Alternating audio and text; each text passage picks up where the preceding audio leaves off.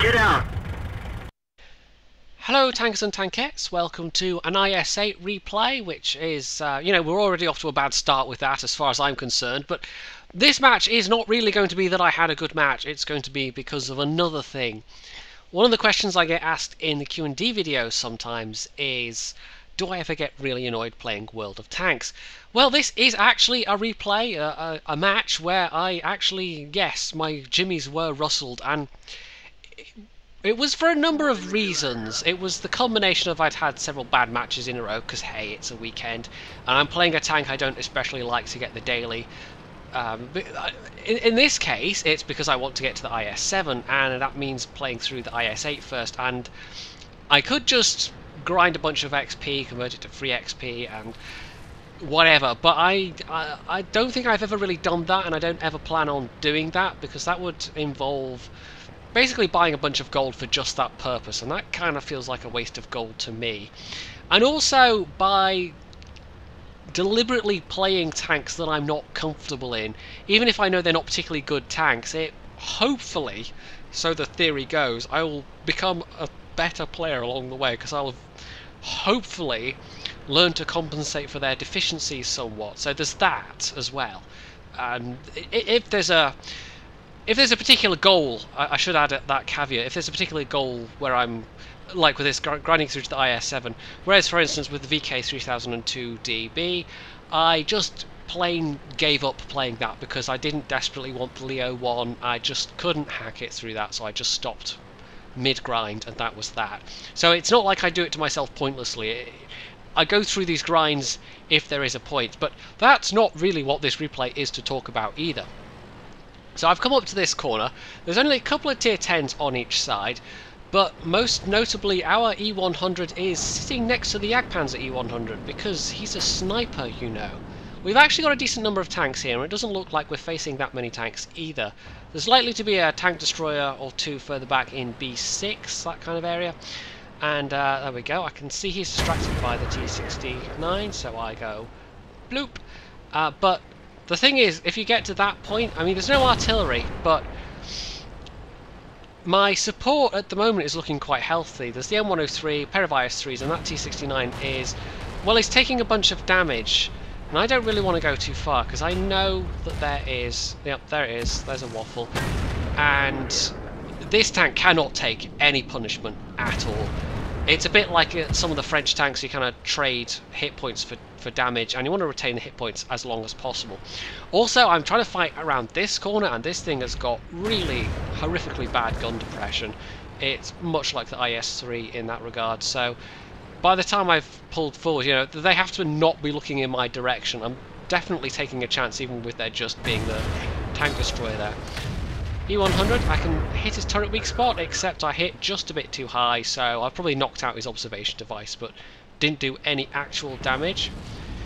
The M103, the IS-3s, I think they're being way too aggressive at this point. The T69 is dead already. We know there's stuff back there, and they're just being taken apart.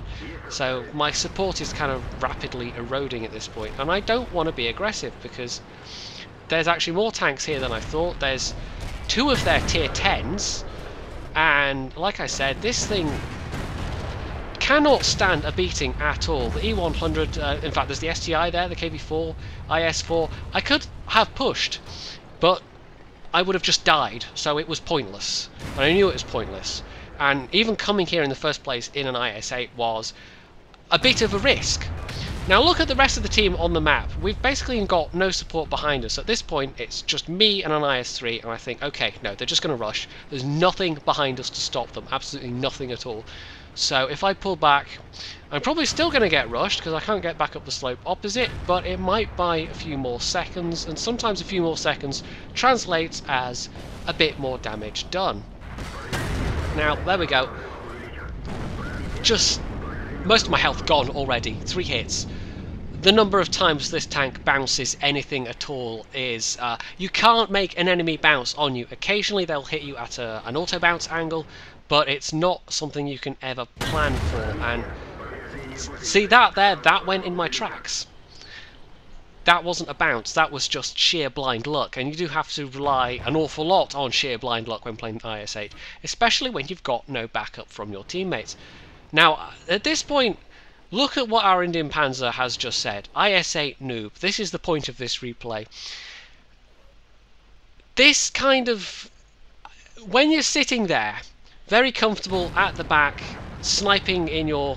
okay, soft tier 8 medium, but to single out another player and then just go lol noob, how is that even remotely... it adds nothing to anything that anybody's doing, quite apart from the fact that he is dead wrong. Although caption guy might not agree with that. Shh, caption guy. There we go, E100 down, but yeah, SDI's coming for me. But quite apart from the fact that he is palpably wrong, it's the fact that he then decides that I'm the only person that's done anything wrong, regardless of the fact that we've got an Object 416 sniping, regardless of the fact that none of the tank destroyers were in a position to directly support. Yes, there was some fire from the side there, but only now are people moving. The E100 was sniping, but this guy just goes on and on, like I said, noob. And at this point, I should have just been like, no, don't say anything, don't reply, don't rise to the bait. He's clearly, you know, talking out of his bottom, but no, I rise to the bait, and yeah, that I shouldn't have.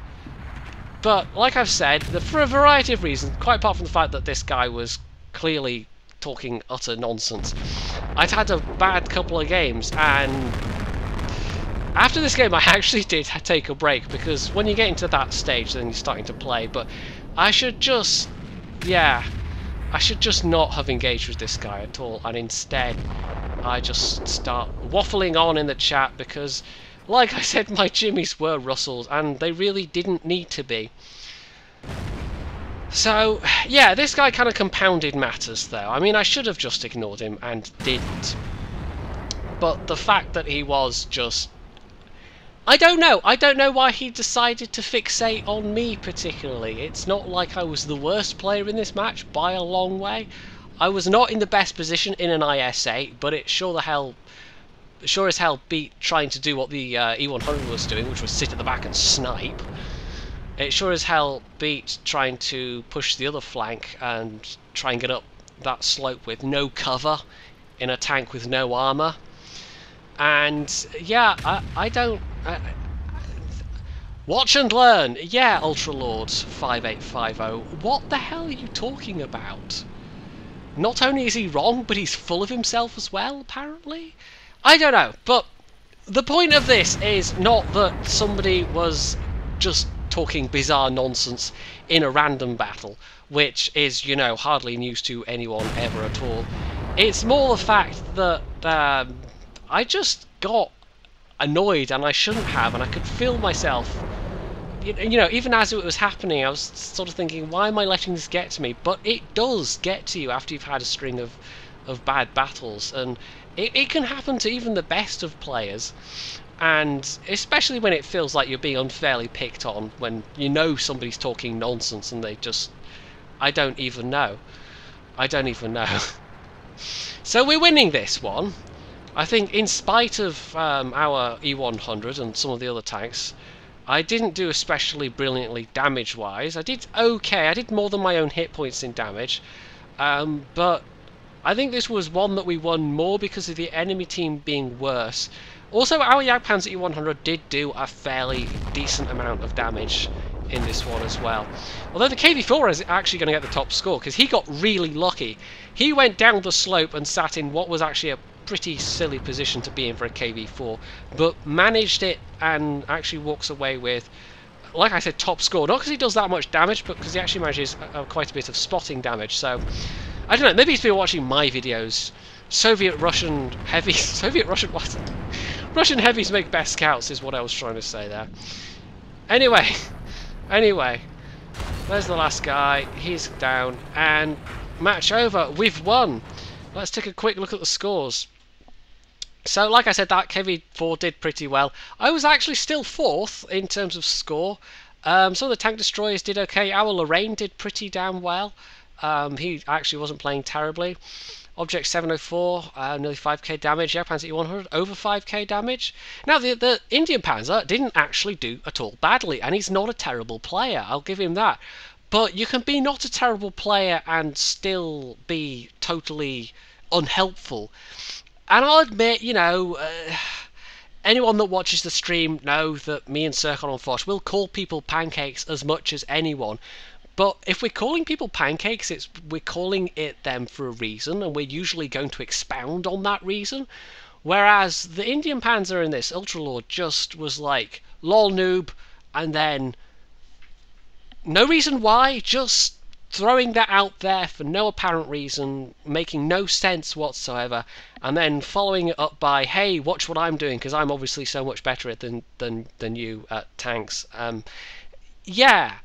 Yeah, what? I don't know.